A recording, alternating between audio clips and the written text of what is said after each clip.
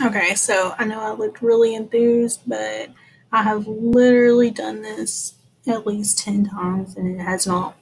Something keeps, it's just been crazy. But, anyways, hopefully this 11th time is the charm.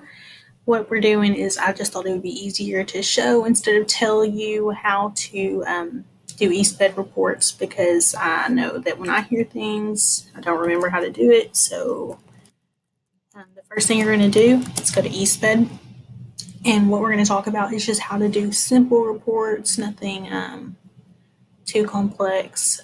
Just if a teacher is like, hey, I need this document, or I've lost this, or the principal says, can you give me this schedule, or the counselor is like, I need these star scores, which happens all the time. It'll happen more and more as we get to second semester and star comes up and all of those things. So I want you to know, or at least be able to figure out sorry, how to pull these reports. So the first thing you're going to do is go to eSped.com. I don't even think it's called eSped anymore. I just call it that because when I started teaching, that's what it was called. So whatever. The first thing you're going to log in.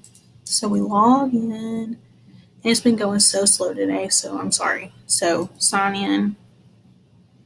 Okay, when you get here, this is exactly what you should see because this is a teacher account. I created it because at first I started using my account and it was so confusing because it has a lot more screens.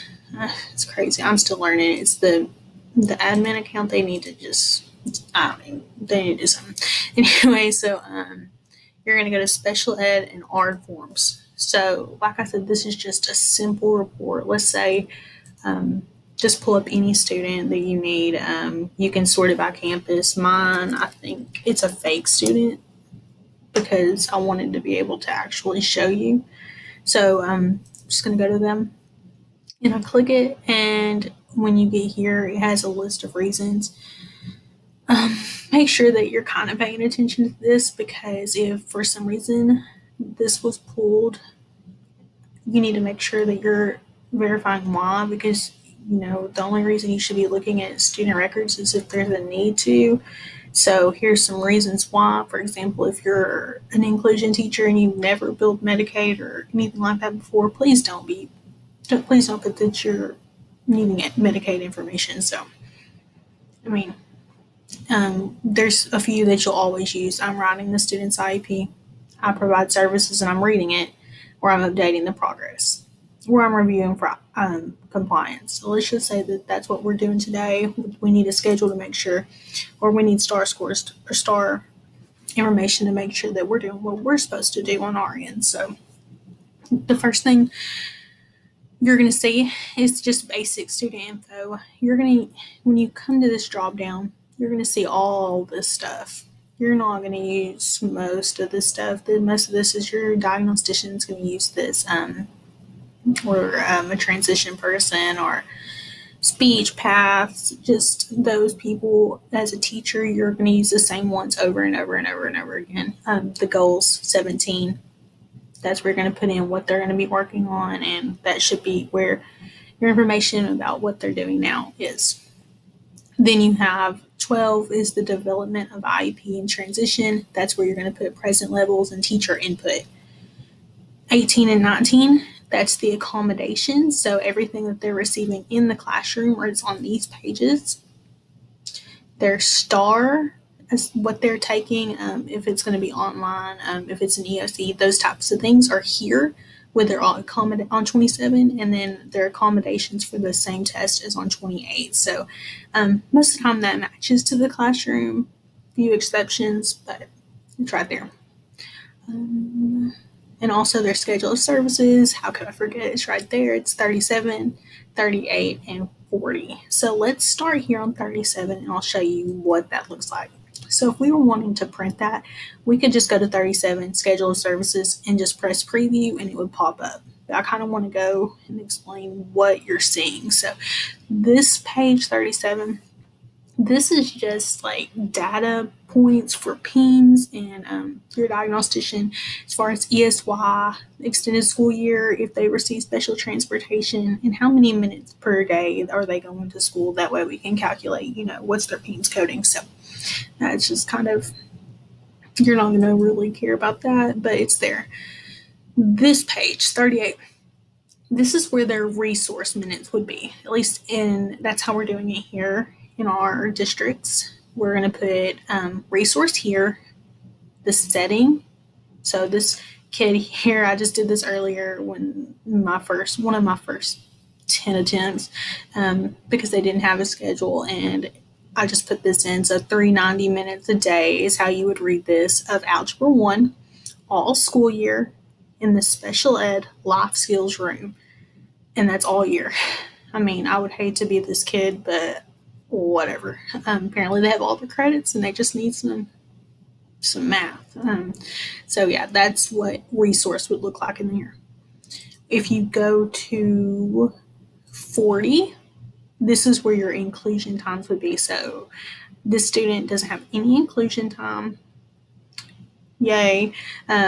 I'm going to put in so you can see what it would look like. Let's say that they are getting inclusion support in math for 20 minutes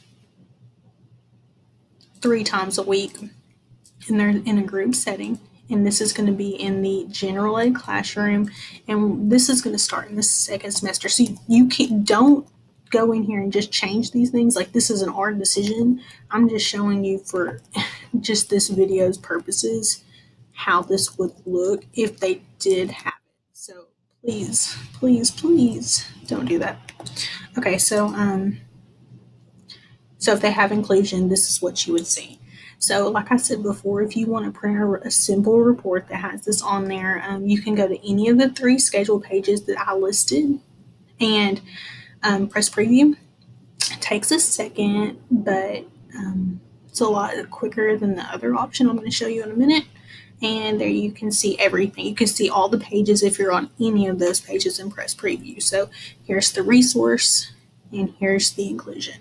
And you can download with this button, print here, and if you want to share it on email, you just download it and then email it out. So there's that. So there's also this button here. It says print and archive. So obviously you're going to press that first. You go to the screen, you're going to be like, oh, it should be easy. I'll just print from here. But when you go to this screen, you're going to see all of these.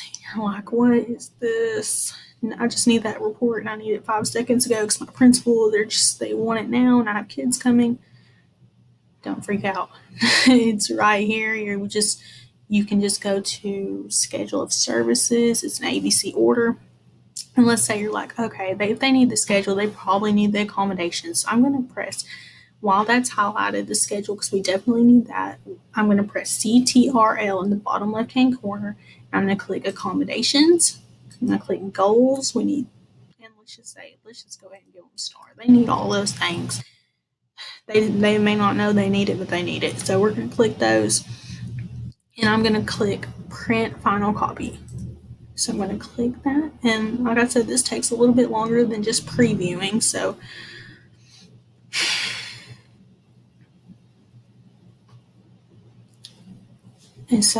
we get there, and the reason it's blank is that we don't have accommodations for this kid. But if we did, that would be here. This is a goal. Someone had just put that in, and their schedule. So they didn't have any star stuff, so that's why I didn't print.